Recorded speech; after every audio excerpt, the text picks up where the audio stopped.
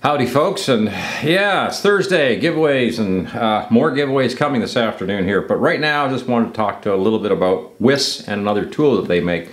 WIS, W-I-S-S, yeah, WIS. They make some really good sheet metal snips, and I've got a collection of these things. I've had 10 or 12 in my toolbox at one time. They've always been handy, even sometimes, you know yourself, when you're out in the shop, you're out in the garage, and you come up on some of this packaging like we did just the other day here. A lot of times I'll just grab my whisk cutter, you know, and I'll just snip through the like that and just take the plastic right off kind of thing. But really they're sheet metal cutting, and they are a brand name that has been around forever. But they make something else that's I didn't know about it. It's been around for a while, but they're available. Let's take a look. This right here, yeah.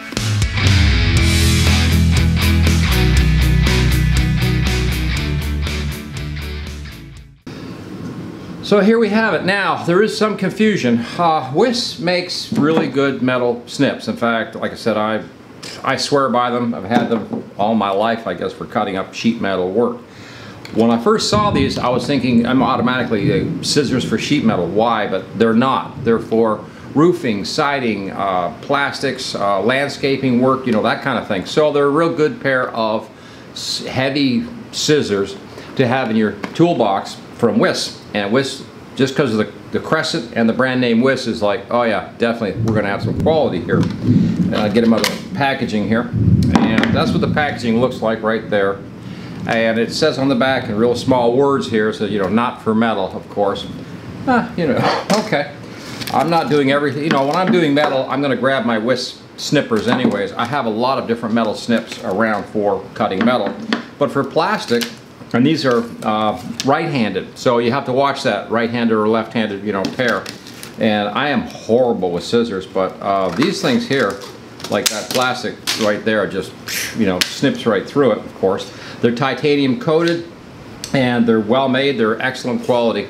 So I thought I'd bring these to your attention today, guys, because, you know, I like to keep a good pair of scissors in my toolbox like these all the time, just for those other things like cutting up vinyls and plastics and what have you. They're a terrific pair of scissors. And with that brand name WIS, actually Crescent WIS brand name scissors, you know, wow. Now if you hear boom boom in the background, yeah, that's real thunder. But I thought I'd show you these today, and we're going to provide a link in the description below for where you can find these. But I think they're a terrific pair. I'm glad they were sent in today to take a look at. And I tested them a little bit here and there, cut a few things with them, and there they are. They're impressive. They cut real nice, but they also, they're in line with the hand, so they like to cut straight, which for me is really a miracle, because I'm one of those, you know, I'm all over the place when I cut something. So, really good pair of scissors. We got a drought today. I got to go find a bucket. I'll be right back.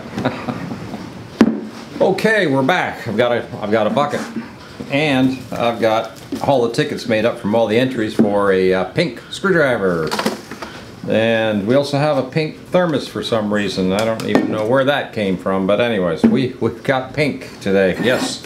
Where's it? Yes.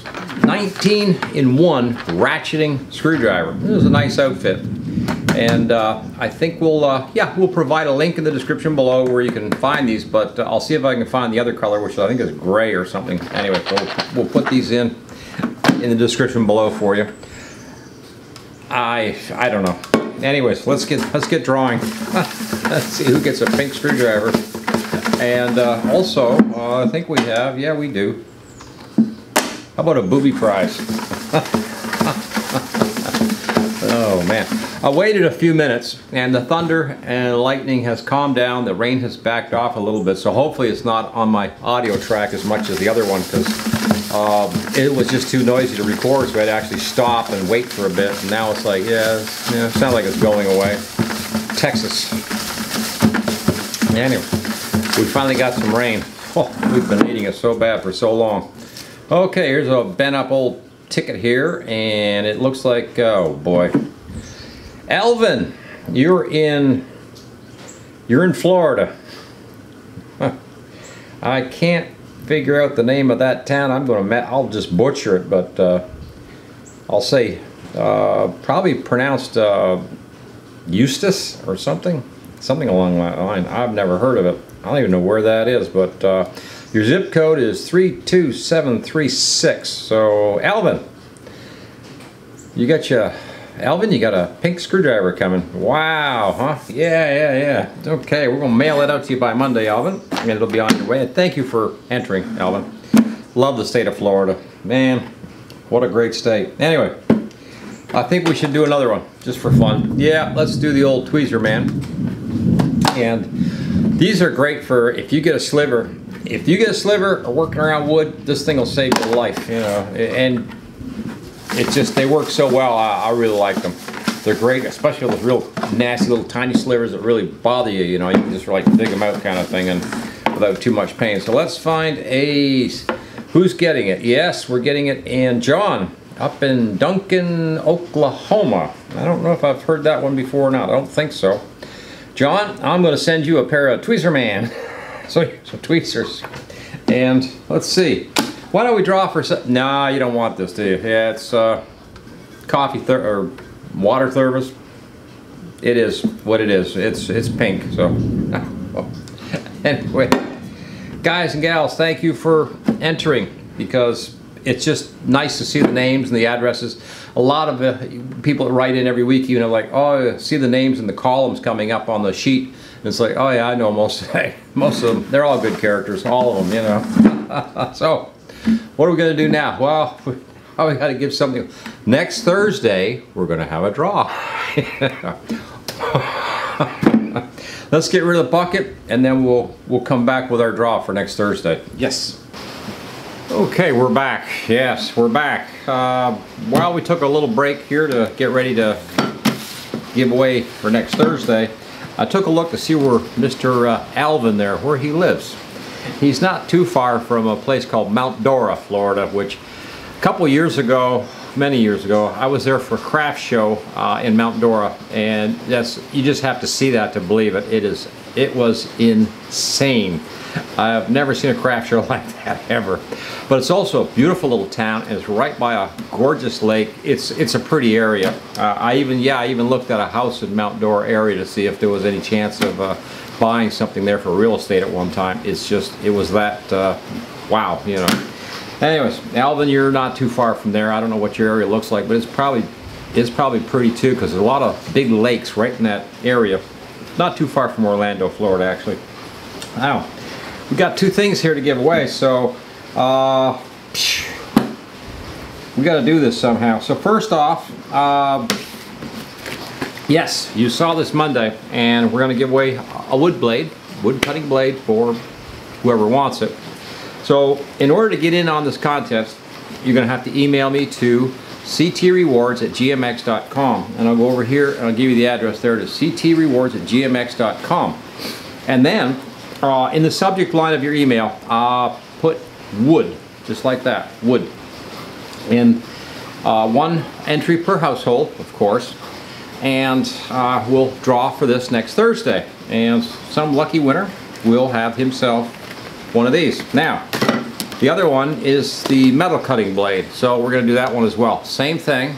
Write an email to ctrewards@gmx.com, right there. But in the subject line, write metal, and that way we'll know which one your entry is for. One entry per household, and so either wood or metal, depending on which one you want. In the body of your email, just your name and your address. That's all. Don't write anything else. That's it. Just like you're doing a postal return. And we'll have to separate those tickets. That's going to be a real mess, but somebody's going to have to work extra hard in the office to figure all that mess out. But if you saw the reviews on Monday, both of these are very good for what they do. Just between you and me, I also talked a little bit to the company about the spacer issue that I had to make on a 3D printer. And of course the type of grinder. I checked a few grinders and I seem to have the same problem with some of the other grinders that I ran into. So yeah, they definitely need somebody needs to make a spacer. There's a friend of mine up there in New Hampshire named Keith, and I was thinking maybe Keith and I could get together and we'll just make a little factory there, and we'll just pump out spacers for these things, and then we'll just sell them and make, Keith will make millions, you know. You don't want to do it? I don't know. Maybe Don will help me out with that.